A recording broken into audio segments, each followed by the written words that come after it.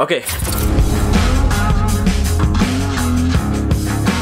What's up, everybody? Peter McKinnon here. But if that sounds similar to you, then Peter McKinnon, if you're watching this video, and I know for sure you're not, and by chance if you watch this video, then I want you to know that this video was possible on my channel just because I got to learn a ton of things from your videos, from your content, about filmmaking and editing pictures. It gave me a huge learning curve when I got into Lightroom, and that's what I'm going to share in this video. So Pete, thank you so much. Now, I get a lot of requests and DMs on my Instagram asking me one thing in particular and common, that is, how do I get to edit my pictures in a way that is so similar in tones and colors? Like, how do I do that? So here's a little known secret. I use Adobe Lightroom, which is a completely free version on the smartphone on iOS or Android, but it is a paid version on the desktop wherein you get Adobe Photoshop, Lightroom and a couple more things for a small package.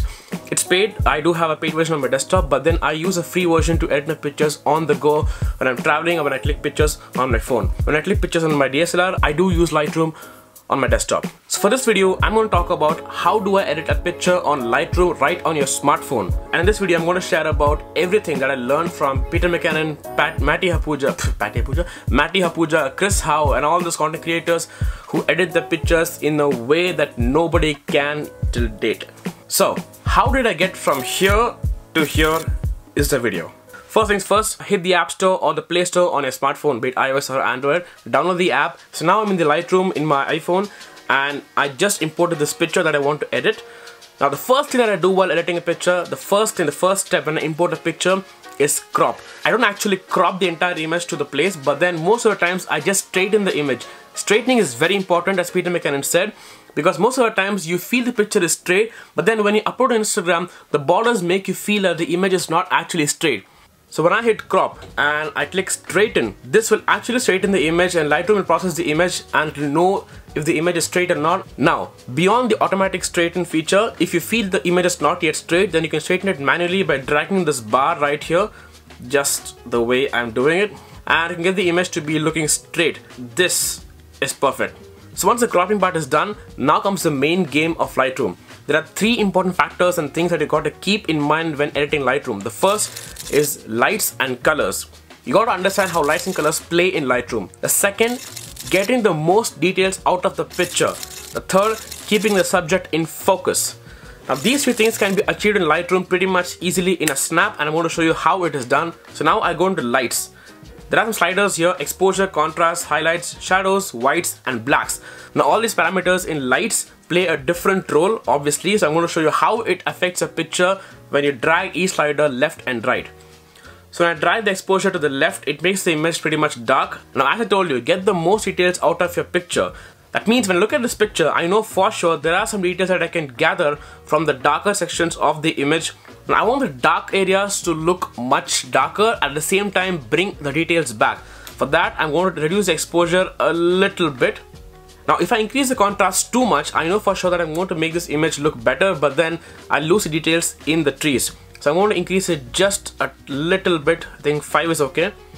Now the highlights. The highlights are the places where your image has got bright spots of light in the image and they damage the image in a way wherein you lose details. So how do you play with highlights? If you reduce the highlights too much, I'm going to lose some details in the sky. So I'm going to reduce the highlights a little bit, not too much. Now shadows and blacks play a very crucial role when it comes to editing a picture.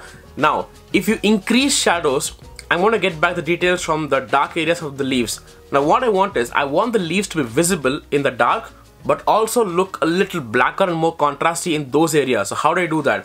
I increase the shadows pretty much to get back all the details. This is fine. And I'm going to reduce the blacks to around 25 or 30. 30 is fine.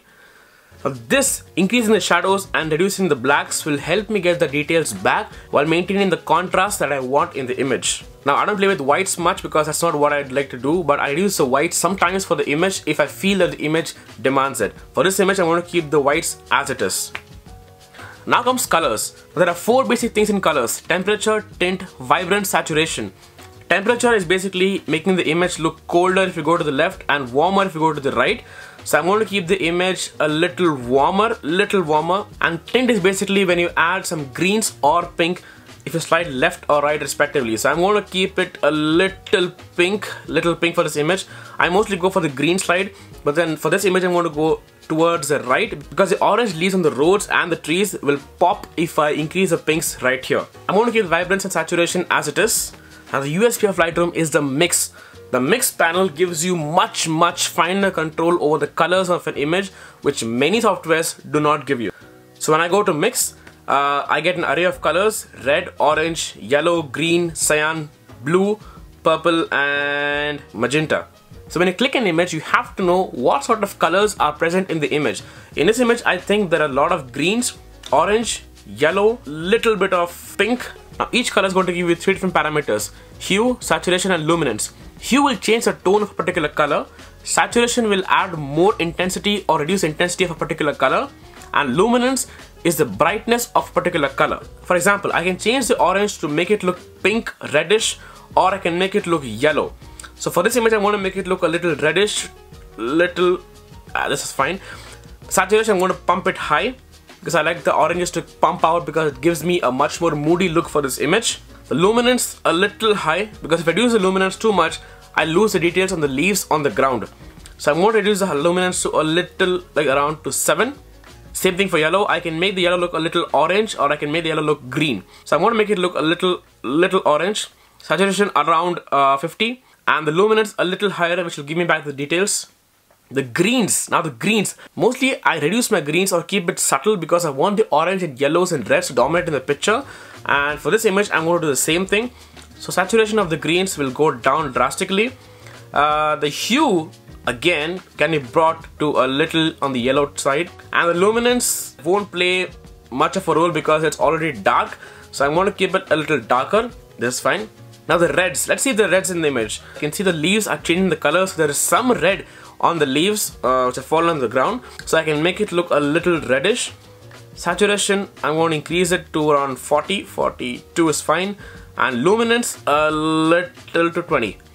Now comes the cyan and the blue. If I increase saturation of the cyan, I see that there is not much cyan in the image, so I'm going to keep it as it is. So if I go to blues, I can increase the blues and see, oh, I got some blues on the road. Now if I increase saturation of the blue and reduce the hues to little cyan and the luminance a little higher, this looks much better than the original version. So if you want to check out the progress until now, all you have to do is press and hold, it'll take you to the original version, and if you leave, you're back to the editing version. Now colors are over for me. I'm going to go to the effects panel, which is much crucial in getting that moody, the grungy and the dramatic look that I wanted.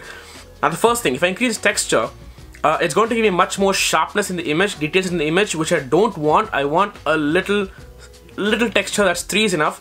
Now clarity, on the other hand, it's going to give me a much contrasty image. Now the difference between contrast and clarity, which I learned basically, is that when you increase the contrast, it's going to add more saturation by default. But when you increase clarity, it's similar, but it's going to reduce saturation by default. So here I'm going to increase the clarity a little bit. I'm going to keep it around 30. And I'm going to dehaze the image. Now when you dehaze the image to the left, it's going to add more mist and more fog in the image. It's going to look a little more dramatic, but it's going to make your image look a little brighter. But if you go on the right, this will decrease the fog and the mist in your image. It's going to make it look even more richer and deeper. I'm going to add the dehaze around 17 or 20. Now comes vignette. It's not vignette, it's not vignette, it's vignette. Now vignette basically helps you focus on the image. As I said, the third rule, keep your subject in focus. Now here I want to keep my subject in focus. My subject is going to be the road that is going through the woods. So I want to keep that more focused. Now when someone looks at this image, I want the person to look at the road that cuts through the woods amongst the trees and then look at the trees around it. So basically his mind is building a story around the image. Vignette will help you do that if you do it the right way. Now if I take vignette to the left, it's going to add some darkness on the edges. If I go too much, it's going to add complete dark border on all the four corners. So I'm going to keep it subtle. And I'm going to increase the feather. Now feather basically means how sharp or dull a vignette is. If I go to the left completely, it's going to make it look sharp, which I don't want obviously. I want to make it look a little subtle. The vignette should not be visible, but it should be felt. That's what I learned what vignetting is. And that's it. We got the image. So now we got all the details back from the dark portions of the trees, and we made it look much more moody, much more grungy, much more dramatic, which I obviously always want. this is the original and this is what we got to.